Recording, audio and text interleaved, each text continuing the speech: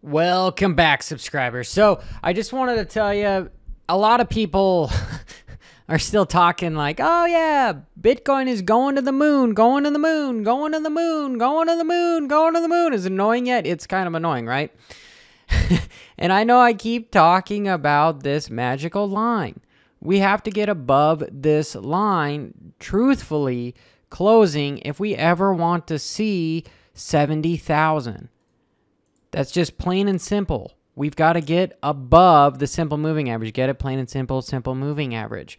This line is just an imaginary line that traders and market makers use to determine how to just trap people with bull traps and have them just throw money at you and then rug pull by having it go back down. Like, yeah, I am still super bullish on Bitcoin long term. I'm never going to sell my long-term holding of Bitcoin, and truthfully, most of my trading is done in perpetual contracts to where it's just more Bitcoin. So every time I short Bitcoin, when I win more Bitcoin. That's why I believe in it so much. I'm not taking money out of my trading account. No, that's dumb. But I want people to pay attention to this because everyone is so incredibly bullish on this going up. And we need to break this line of 48,500 in order to bump up. It's not that hard to figure out that we have to break above that. And we're having some sincere resistance to this level.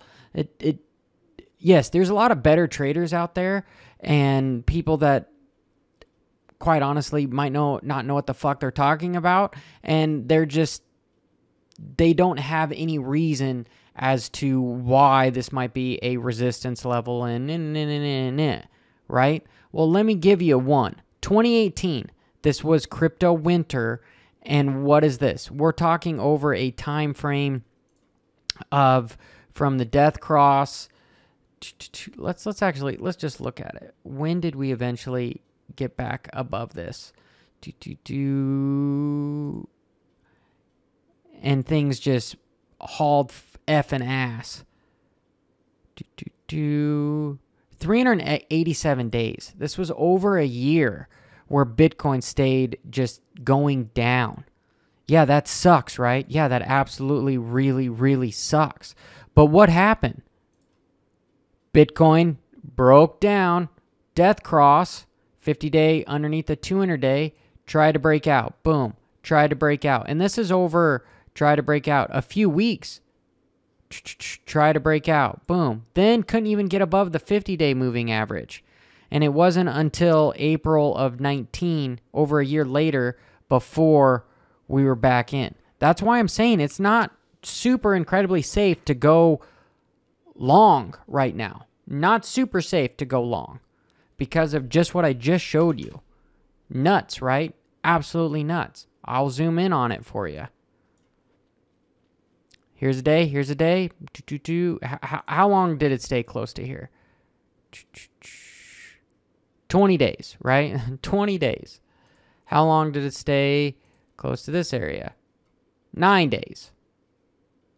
What was his last little breakout? 6 days. So I'm just telling everybody, be cautious and don't be surprised if Bitcoin breaks down, okay? Because we have a nice level at 45,000, and then the next real level is going to be the $40,000 mark. This line right here. Let me just make a trend line for everyone to see. Boom. Boom, boom, boom. Yes, do I think we're going to get to those levels? I do. I absolutely do. And I get a lot of slack for being that guy, but I'm here to kind of help make you money, save you money. Don't buy euphoric, just obscene moves.